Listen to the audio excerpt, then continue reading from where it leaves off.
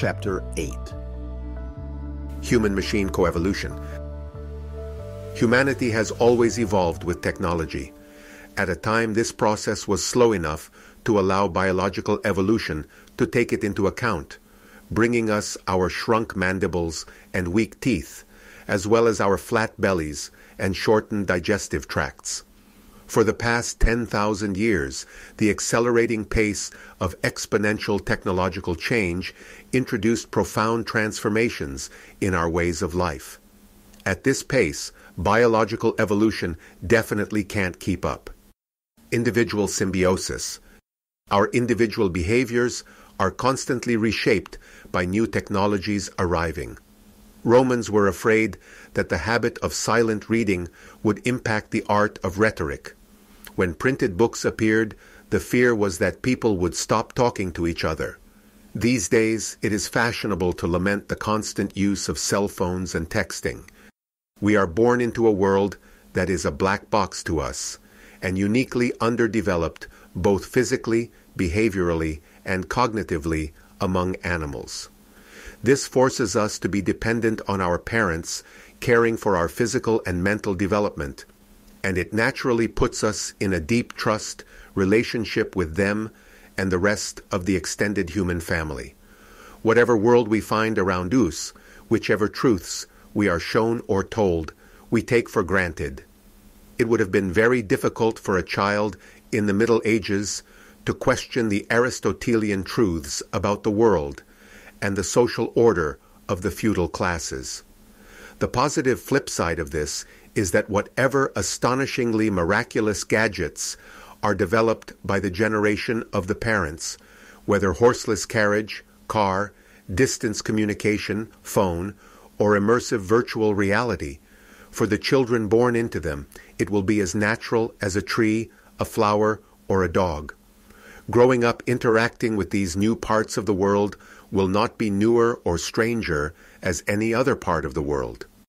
The ubiquitous presence of high-speed wireless internet connections, at least in higher-income countries, is defining new behaviors. Being able to check every possible data point, verify a piece of information, or connect disparate sources on the fly becomes an almost Pavlovian reaction. As I write this on a beach of Cayo Levisa in Cuba, yes, I know, amazing, I am relearning how it is to be disconnected after 30 years of being constantly online. I call the sum of the services available in real time through my smartphone my exocortex. I am proudly dependent on it, with a dependence that is not that of a drug addict, destructive and fruitless, but with the dependence that is similar to that from my gut bacteria helping my digestion. The text is sprinkled with the XXX signs I use to annotate places that need fact-checking, where in the absence of access to search engines, I know I need to go back, or reference materials to books, names, to be quoted in the appendices of the book. Hopefully, as you read this, the only remaining signpost is this one above in quotes. My adaptability is such that I can happily experiment with being disconnected for this limited period of time. But I would never choose it to be my daily experience if the alternative were available. I am also short-sighted and can walk around wearing no glasses without tripping, but I would not choose to not have them. I would not go to the cinema without my glasses. Experimenting with technology is made possible by its personal scale today. Personal computers, smartphones, ever richer components of the maker movement, putting energy generation through solar panels, financial tools through cryptocurrencies, manufacturing with 3D printers and so on in the hands of individuals is thrilling. A few months ago, I got an implant, becoming a bona fide cyborg. The first goal of getting the implant, which today is worn by a pretty small number of people, is achieved through this: to open the conversation about these technologies and breaking down the social barrier to their adoption. We have been accustomed to restorative implants for over 50 years, since the first pacemakers, and nobody would dream of saying that somebody should rather die than getting one. On the other hand, augmentative interventions appear to be more controversial, and people often make reference to fairness and level playing fields when confronted with the possibility that others in their peer group could rely on physical or cognitive augmentation to achieve their personal or business goals. Luckily, we have been able to arrive to positive conclusions in these conversations in the past already.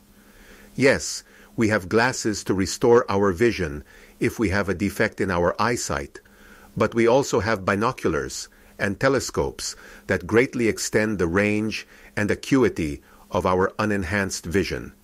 Another reason to get implanted for me was to experiment firsthand with technology in general, and with that of the NFC implants in particular. An important difference between previous RFID chips is that those only had a serial number in them that could not be changed, while the NFC chip can also hold other information in its memory. It is writable and can be used for different applications. Identification, access control, transactions are some of the applications that are possible already today. What is going to be the limit to this individual adaptability? As changes keep accumulating, some of them necessarily slip away.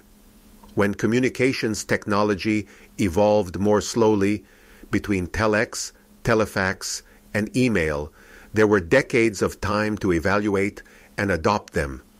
If you are passionate about social networks, you may have been on Friendster and MySpace before being on Facebook. But if you realize their allure and benefit, it could very well be the case that you started with Facebook only, which is perfectly fine. But the changes keep accelerating, and these days the messaging platforms are evolving so fast that it is hard to keep up with them. Skype for sure, maybe WhatsApp, but WeChat or Snapchat or Telegram. The guarantee of coevolution is that it not only requires us to adapt to technology, but also technology to adapt to us by becoming easier and easier to use. This ease of use lowers barriers to adoption, making it possible to move fast from one platform to another, nimbly. A good example of the evolution in the ease of use of technologies comes from speech recognition. The first interactive speech recognition solution from Dragon Systems required a specialized hardware add-on for personal computers, and literally hours of training to have it recognize a handful of words. The next version, a few years later, called Dragon Dictate, did away with the expansion card, but still asked each word to be pronounced separately. Very cumbersome, even if life-savingly revolutionary for quadriplegics who could use computers for the first time. The successive generation called Dragon Naturally. Speaking allowed continuous speech, and at first needed about 40 minutes of training for good results. With the same name, new versions year after year got ever better, not needing any training anymore, and being able to recognize speech right out of the box with very high precision. These days, the in-the-cloud version of the Dragon engine, licensed by its current owner Nuance, powers the speech recognition capabilities of Apple's Siri, both on Macintosh and on iPhone. The program becoming easier and easier to use, its appeal dramatically widened from those with disabilities to professionals creating large amounts of text, like journalists or translators, to anybody simply using their phone with voice rather than tapping on the screen. Social symbiosis. Being able to rely on smart systems that understand what eventual problems are and how to solve them is very different from how things used to work. Evolution, what we call the state of nature, is not only blind, but carefree. Even if it produces wonderful and amazing solutions, it not only takes a long time to do so, but it does it through the literal killing of uncounted billions of individuals. And there is no way to protest, nobody to complain to. As we formed societies, first in tribal groups, then cities, nations, and now supranational entities, their very reason to exist was to support their individual members and to maximize their benefits and opportunities to achieve their goals. The structures of society evolved to become richer, more and more complex, able to satisfy a wider variety of needs and behaviors. We have hundreds of thousands of explicit and implicit rules about how to constructively live in a society, and understanding, managing, abiding by, and enforcing these rules, and analyzing their consequences, and updating them to face novel conditions is a major component of a lot what we do. Education, commerce, security, law, even entertainment and literature have their focus, or a major focus, in this. We are now starting to have smarter and smarter systems that, rather than blindly supporting a given set of rules, understand what the set of constraints that they can usefully operate under are. As these systems get spread and adopted more widely, and they permeate our daily lives at higher and higher granularity, we are going to start to take them for granted. These systems, of course, will not work in isolation. They will communicate with us, taking into account our feedback and among each other. Individual smart objects forming networks, and the networks themselves connecting. The name for the network of communicating smart objects is the Internet of Things. The Internet of Things. According to the exponential increase in power and decrease in price of computation and communication, thanks to Moore's law, it is becoming easier and easier to incorporate these functions into everyday objects that become digital. At that point, their value starts to be a function not only of their original purpose, but of the sum of the parameters that can be communicated, aggregated, understood, and acted upon by the network connecting them. A bridge should never crumble for lack of supervision and verification. It should, as well as any other piece of small or large infrastructure, be able to monitor its own state of health and alert the appropriate teams to intervene as needed and before it is too late. A car should not let a drunk human drive it, speeding through red lights. With the development of self-driving cars, this is already becoming a reality. Regardless of the small-minded objections with regards to insurance and mistakes or wrong decisions that robotic cars will also unavoidably make, avoiding the millions of deaths that will not occur because of avoidable human error is going to be worth implementing this specific smart system. Self-driving cars will be always in motion rather than sitting idle 90% of the time as their dumb counterparts do. The corresponding 90% decrease in the number of cars in circulation, the elimination of the 30% and over area now devoted to parking spaces, the possibility of optimizing the type of transportation based on the need on demand, the elimination of any range, anxiety for electric vehicles, the degrees of freedoms that stay-at-home mothers, young or old people without a driving license, and the disabled are going to gain, are just some of the staggering consequences that are going to transform our urban landscapes, our daily habits, and our working, social, and individual lives. Intelligence augmentation. The impact of smarter and smarter computing, even without full-blown AI and AGI around, has already transformed the way we work and live. It made us smarter too. We can more rapidly collect information, develop opinions, and verify them against new data or the opinion of others. We can seek out and collaborate with people of similar interests, regardless of their geographical proximity.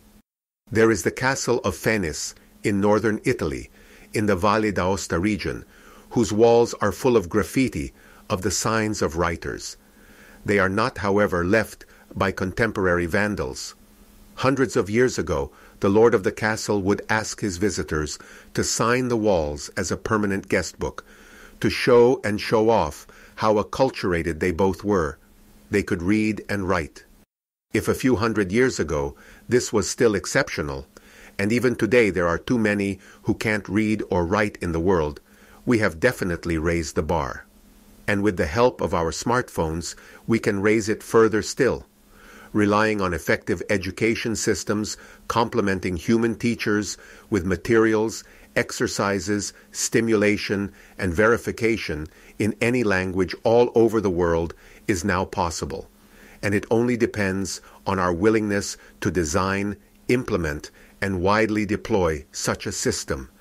Once it is available, we will be able to step up to the challenge to make sure that everybody can achieve the equivalent of today's capacity of reading and writing, a universal need to be able to program computers. Talking to computers. When computers were born, they were initially not even programmable, but special purpose, capable to execute a single task only.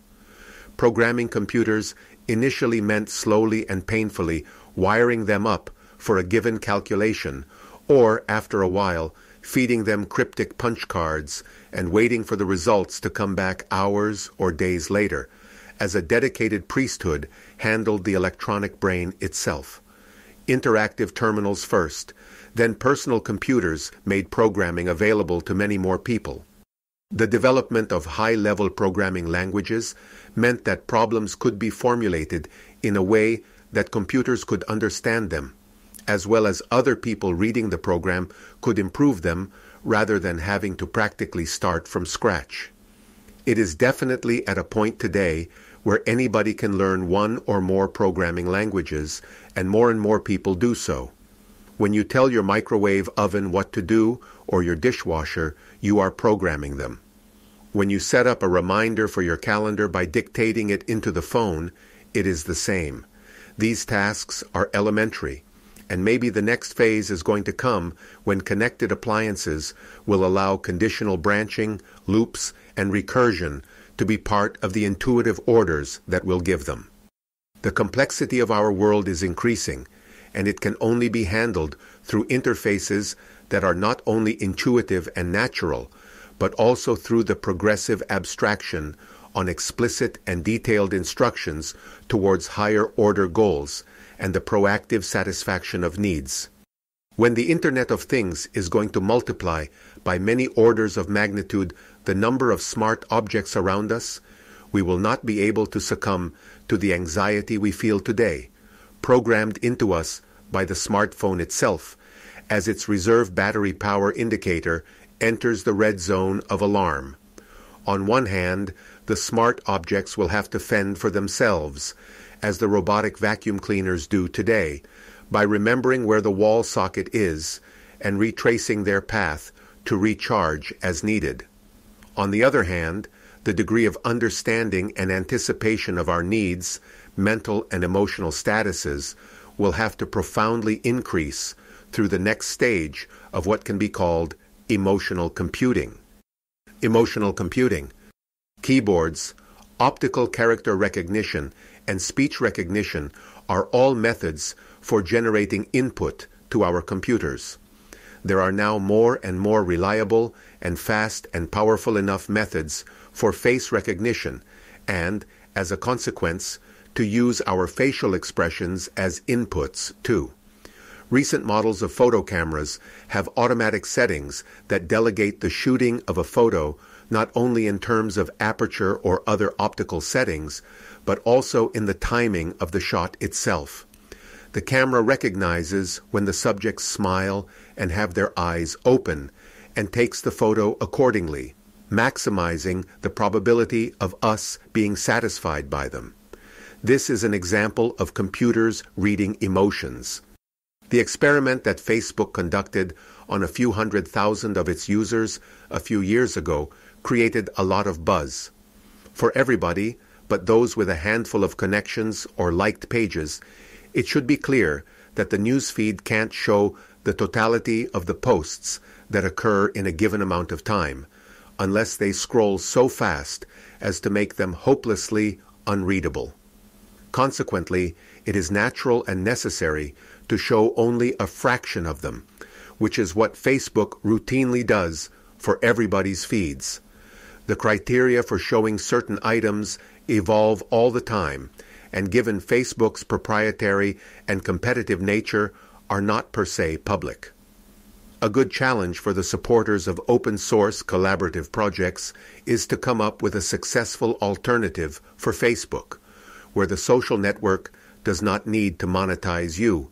Having you become a product for their advertisers is fully distributed so that it cannot be shut down or censored, and whose algorithms for the selection of news stories or friends posts are both available to the users for optional analysis or tweaking, as well as totally open and transparent. Paradoxically, the reason for a lot of backlash about the Facebook experiment came about because, for once, the criteria for selecting the news items became known. A few 100,000 of the users received on average news with negative keywords, and a corresponding group received on average positive content.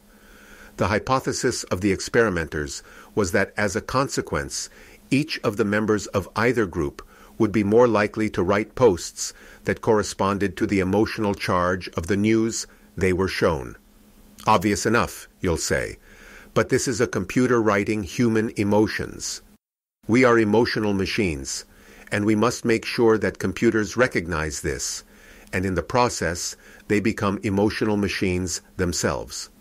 Many of our tasks can be carried out better or worse, given the time of the day.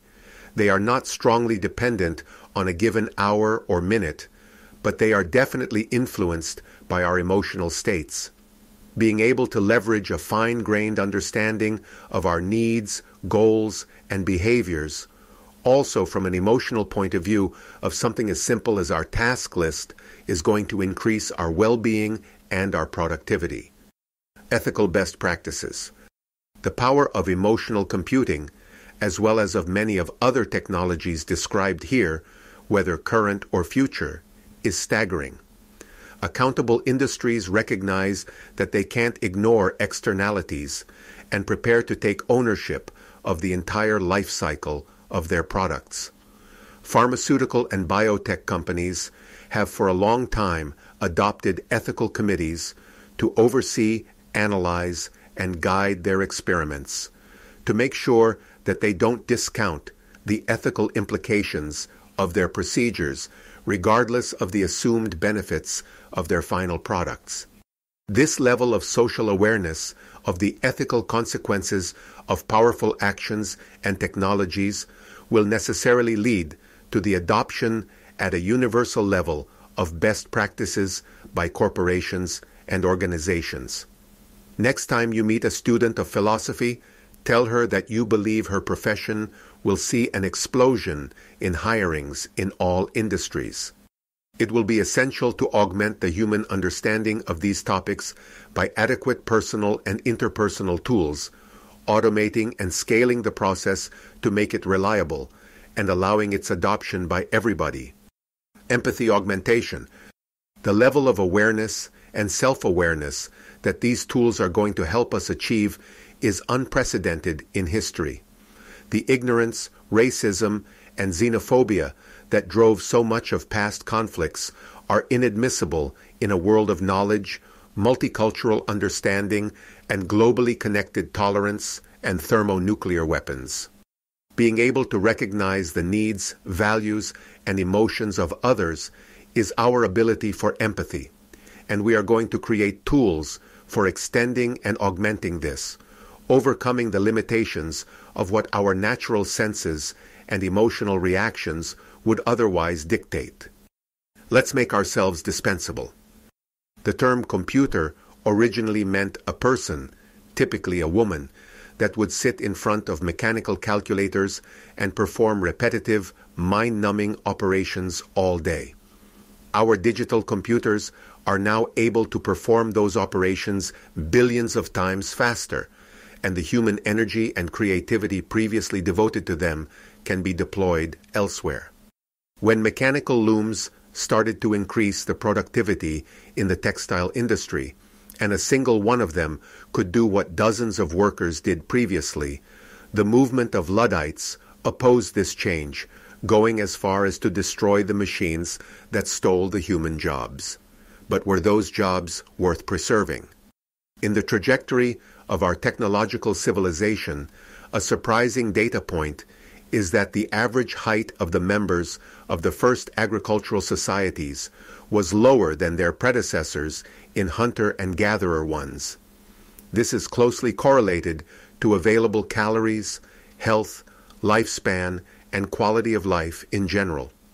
During the wave of industrialization in the 19th century, the quality of life of the working classes was abysmal, with no protection whatsoever against exploitation, no services of education, health, or universal child labor.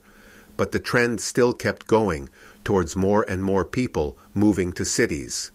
A few years ago, Amazon bought the maker of robots for close to $1 billion, whose self-driving platforms could hold the carts that pickers used in its warehouses. The various products ordered online would be in any position in the warehouse on various shelves, and rather than having to check where was what, the human warehouse workers are now guided by the carts to the right place, where they put the package needed in the cart ready to be packed and shipped. Just a few months ago, in order to naturally move to the next step, Amazon organized a contest to develop a dexterous robotic hand together with a vision system that could be mounted on the self-driving robotic platform, which would do away with most, if not all, of the warehouse jobs occupied by humans today. As computers are capable of more and more tasks, many worry that there will be nothing left for people to do. This is a misplaced worry, just as it was during the first industrialization 200 years ago. But for technological progress to translate to human well-being, we have to recognize the lessons from the past. It took 10,000 years for the agricultural societies to arrive to the point where we are now, with 3% feeding everybody else. It will be a very bumpy ride before we can fully deliver the benefits of smart systems to everybody, and we can and we must shield those who can't keep up from the worst consequences of an otherwise blind and selfish change. The responsibility of societies. We have built a wonderful, rich global civilization that can step up to the next challenge of truly caring for its members. Too many societies neglect their fundamental responsibility to nurture, sustain, and shield individuals who can't be simply discarded and let to fall by the wayside, as would certainly happen in what before humankind was the natural state of evolution. It is not a question, as cruelly and mistakenly approximated, of weakening the gene pool. The rich tapestry of human experiences and opportunities cannot be measured by the primitive and reductive scale of mere fitness. We are not beyond evolution, but we are beyond a blind evolution that doesn't have the capacity to embrace and sustain the potential that each individual expresses. There is no guarantee that we will be able to solve our future challenges just because, amazedly stumbling from crisis to crisis, through smarts and sheer luck, we've been able to do so for our past ones. Collaborating on better forecasting of what the forthcoming problems are going to be allows the building of scenarios and the testing of methods before they are needed, and deploying them more rapidly. Science and engineering are wonderful methods of attacking even the hardest problems. We need to be able to rely on the inventive power of individuals, working in teams that enable them to cross-pollinate ideas and to complement each other's strengths in a cultural, economical, and political environment that reliably supports them with the power of the longer view. And we need open sharing of peer contributions that allow the ideas to be pooled for the common good of our shared goals and values. Excessive modesty is almost always wrong, a tool for control where initiative is stifled, and the burden and stigma of potential failure stops the individual from even trying to succeed.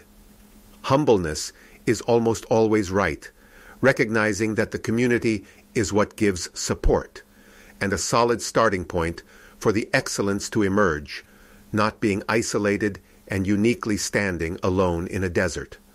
The role and fate of geniuses and revolutionaries in science and exploration who have been unhumble in their quest and contrary to what everybody else was thinking at the time, but still right and proven right by their success, and strengthened, if impossible, to systematize and emulate in their following and historical significance, is especially dramatic.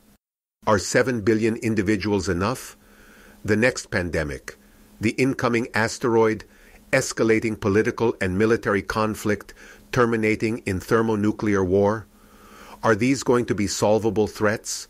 Are we ready to attack the unknown unknowns that could blindside us? The potential of the human mind to reach new heights of exploration and understanding must not be squandered. The responsibility of the global civilization is to assure that everybody has the opportunity to contribute to this quest. The necessity for science and engineering of morality. The black box of the universe has been progressively unlocked by human exploration. We peered inside it, shining a light in its various corners, deciphering what we saw, and using the pieces as building blocks for new tools. Intelligence and our technological civilization are unique as far as we can see now. The emergent phenomena of their making that look out on the world and what happens in it with open eyes, rather than just letting events unfold, creates new responsibilities that we are starting to face now. One of the corners of the black box, where very interesting emerging phenomena have accumulated, is now ready to be looked into through the sharp light of science. We left the understanding of morality to dogmatic views, Bronze Age clay tablets, unexamined, very long. Not only should we feel empowered to step up to the challenge of assessing it with the tools of science, without it having any residual medieval feeling of inferiority, to proudly test the results. It is now a necessity that we do so given the emergence on the global scene of autonomous machines, whose decisions are going to be impacting our lives and are going to be unavoidably moral and ethical in their nature. Yes, the self-driving car's balance will shift very rapidly and with staggering force to the side of it being beneficial. It is not going to be one of those cases where it is hard to decide between the two sides of a coin. But that is not a reason enough to avoid the clear, transparent, open, and accountable setting of rules and behaviors that guide its decisions, even when they are not going to be bearing consequences of life and death. The classical example of me swerving in front of the self-driving car on my bicycle, and it having to choose between crashing into a school bus full of children to avoid me or killing me, is useful if it lets us start asking questions about how those decisions are made. It is not a question of working the answers out beforehand. There is no full table that, given the input, can give you the right output. In the matter of a few milliseconds, not only in the scenario of the example, but billions of smart machines in tens of billions of cases every day will have to work out the hard way what they want to do. Only if there is a robust and open debate about the foundations of morality as a science is it possible to take the next step and ask engineers to implement the rules governing that science in their products. When the first computers were born, the theories of electromagnetism and quantum mechanics explaining the laws of behavior of single electrons were fully formed. Their applications were in environments that were too complex to predict from a theoretical point of view, and they needed thorough experimentation, invention, and innovation, which were as fundamental as the theories, amply demonstrated by their success and by the Nobel Prizes awarded in physics to experimentalists, as well as to theoreticians. We must aim to do the same now, at a different level, in a different subject, without hesitation, to make sure that the hand of those implementing smart autonomous machines is guided by solid scientific theories about what it means to be moral. This quest is going to be very controversial, especially in the eyes of those retrenched in ever-shrinking territories of dogmatic worldviews, who turn away from reason and science being the best guide to explaining the universe, and to themselves give reason to our actions and purpose to our lives. Toward a naturalistic spirituality. There is a surprising pride in many who claim not to understand mathematics and not to follow science and its wonderful discoveries. It is disconcerting and a bit painful to see the contradiction in these individuals who benefit from technological, medical, and social advances that science generated, but deny their need to an understanding of the fields, their tools, and the solid platform they create for human development. To make it worse, some of these are people of culture, of literature, and art, whose false perception of the distinction or even contradiction between the scientific and humanistic worldview clouds their otherwise refined judgments. The beauty of the world and the capacity of perceiving it are not diminished at all by scientific understanding. If anything, they are heightened by it. Marveling at the complexity, working up the courage to dare to keep exploring breathtaking vistas of knowledge and its powerful applications, belong to those who can apply their clear minds, unclouded by arbitrary superstitions, to the task. As we shine the light of reason on expanding areas of our world, behavior, and its consequences, it is fundamentally important to claim the right to a naturalistic spirituality that expresses the heightened state of mind and the joy of the endeavor that unites and exalts communities of like-minded people to achieve what they would think otherwise impossible. The refined tools or ritual, music, shared purpose, and strong community can and must serve the goals of building a society that is proud of its achievements and humbled but made more determined to succeed by the challenges that lie ahead. With no reliance on the supernatural, the metaphysical, and the superstitious, embracing a vocabulary that is rooted in a shared understanding of the power of reason, and which must be defended from the hijacking of the meaning of the words that get corrupted in falsely balanced analyses. This spiritual practice can unite globally those who are ready to explore the future of humanity with open eyes. The future of humans and humanity. Our understanding of what it means to be human has deepened and broadened in the last several hundred years. At least we don't burn people at the stakes claiming they are witches.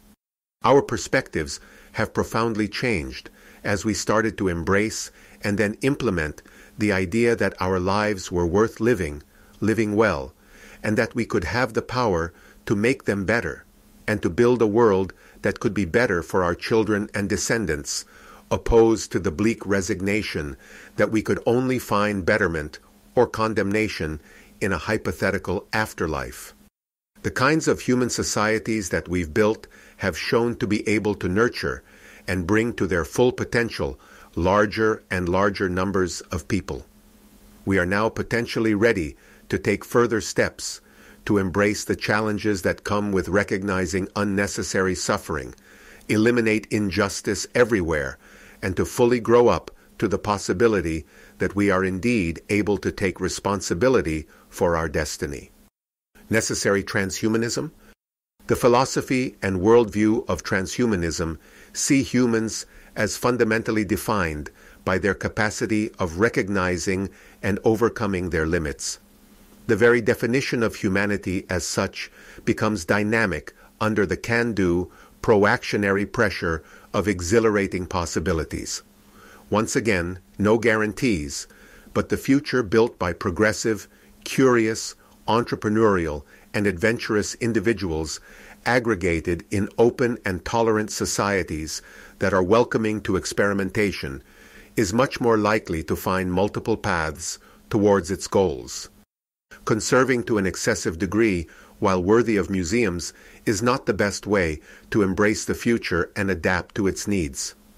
What we admiringly see as the supposed perfect balance of nature, in reality, is a dynamic chaos, teetering on the verge of extinction from the point of view of any species, which only our limited perspective sees as idyllic. And even museums, through their curatorial activities, represent a facet of reality, just a slice of what they conserved, with the rest inaccessible, closed away, ineffective in teaching and influencing decisions, as if it didn't exist. To be able to embrace change is necessarily including the understanding of the impermanence of any status quo and the moving of observation to a new layer, to higher values that understand the dynamic, unifying the series of experiences and forms of existing.